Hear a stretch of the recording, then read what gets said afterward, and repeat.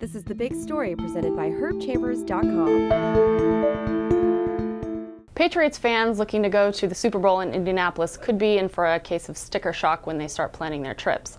Flights that are normally $300 or $400 from Boston to Indianapolis are going for about twice that, about $800. And if you want a nonstop fare, that's about $1,900 on Delta Airlines. So they really get you there. There aren't a lot of hotel rooms in Indianapolis, so it's a pretty limited supply. The NFL has bought up most of the rooms downtown. So even if you want to stay 15 miles outside of downtown, you're looking at $500 a night versus rooms that are usually $85 a night. I'm Katie Johnston for the Boston Globe. If you're looking for a ticket to the game, my colleague Erin Ailworth will fill you in. If you want to go to the game, it's going to cost you quite a bit of money, about $2,000, probably more, just for a seat in the stadium.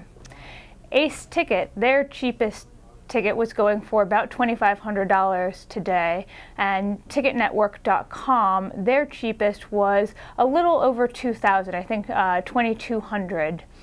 Some people are putting together packages where you get the ticket, you get to tailgate, you get travel expenses paid for, you get the party afterwards.